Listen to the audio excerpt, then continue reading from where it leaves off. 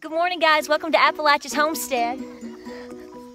I came to the gate and I've given a little bit of hay as a distraction so I can come out here and film this for you. I want to talk to you today about what I'm finding to be the best foragers on the farm.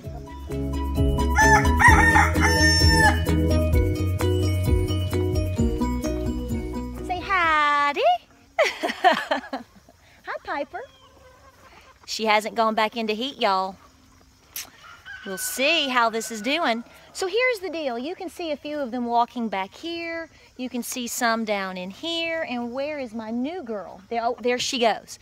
So when I came out to film the video, the particular birds that I'm going to talk to you about today were way up there by themselves. Just a little group. I got a little posse going on up there. They are my best foragers. Say hello. Might have a nosy Rosie and a little bit of photo bombing going on back here. Oh yes, we know you've got to be in the picture. You always are in here. Yes, yes, yes, Speckles. But here's the deal, guys. People ask me, in fact, it's ironic because today I even got the question in my premium group, name your favorite dual purpose chickens. Well, I have a long list. But I have been meaning actually to film what I have discovered lately and what I have been most impressed by. And that is the Brahma. Now, I have had Brahmas for several years. You've seen them featured in several of my videos, but I've only had the light ones because that's all I could ever find is when I could, other than ordering them or getting the eggs shipped or whatever, which I've never done that. I've always picked up baby chicks from the co-op or from the farm supply store, and I always get them in Sweetwater. They always have a really good mix. They always have the light, which is what you're seeing here. Boy, they've been drinking. It's hot today, this morning. I'm out here in a jacket. But Brahmas, if you do a little bit of history on them, folks will talk about how they originally came from India and that we started importing them in from China. They are a dual-purpose breed, a wonderful bird, very easygoing. A little bit aloof, but very friendly. Never had trouble with any of my Brahmas. I have had both roosters and hens. In fact, I wouldn't mind having another rooster. In fact, I may look into that actually. So this year, I was at the co-op and I was getting some baby chicks and they had gotten in. Can you see? Where is she? Where is she? Where is she? Where is she? She's walking. There she is. Buff. I thought, I've always had the light. I don't want to get too many chicks today. So just grab me one of those. I'm going to try them out. The point that I'm making to you is I really like the buff Brahma. And the reason being is because you can see she is more camouflage. She's kind of like a caramel color. Okay? And of course, they do have the feathering down the shanks. They do have the feathering on the toes. They have more heavy feathering. And so, you do have a bigger bird there. Now, they lay about 150 eggs a year if you look up the statistics. So they're not going to be your heaviest layer, okay? So you need to understand that. But they do get massive. They are originally known to be excellent meat birds. They were not known as dual purpose per se. They're really more known as being a meat bird, but they do give you a considerable amount of eggs. So here's where I'm going with this. They forage like crazy.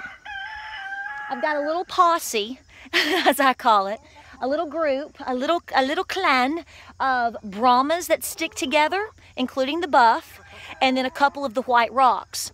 So we can talk about white rocks. We've talked about them before, but the white rocks, they are the first, this whole little group are the first to go out in the mornings, and they are the last to come in. They stay out almost all day long. No joke. It's going to be interesting to see how that continues through the winter. So I am testing that because this is a very young group down here. This is just some of them. But I will tell you, I have made a point for sure that if I continue to add a certain breed going forward, it is definitely going to be the buff Brahma. Because I have had an issue here or there a little bit, as you know, with a possum. We could potentially at any point have an issue with hawks, which we've been very lucky with that. So I do like the idea of a bit more of a camo if I can get it. If I can get a good egg layer, a friendly bird, something fairly docile and easy to care for, and is managing its own feed system out on its own, that is a major win-win situation for me. Because you will find a lot of your, while I love a lot of your heavy egg layers, they like to stay a little bit closer to the barn. Yes, they do. And they have a little bit more higher of an expectation in terms of treats and feed than what I'm finding with these Brahmas. Light and buff. Now, I've never had the dark, and I will be glad to try them out if I come across them. I'll be trying them too for sure. So I just want to throw this at you because I've been asked the question again about my favorite breeds. And guys, I could talk about different chicken breeds all day long. But I do think that if you have, look, going on out. Let's go. They're going back out there. And you'll have a few more. There they are right there.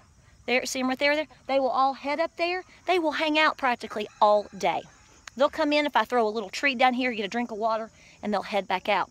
Really phenomenal. So you might really want to consider looking into them, studying them, and if you are mixing your flock, which I recommend for a lot of people to try out several breeds, even if it's a small flock of 6, 8, 10 chickens, try 2 or 3 different breeds out because you're going to find out more of what you like and what fits for your area after you do your research.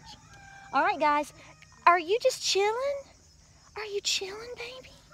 Are you chilling, baby? Mama's chilling. Cool. She knows I don't have a treat. You make me work it, girl, don't you?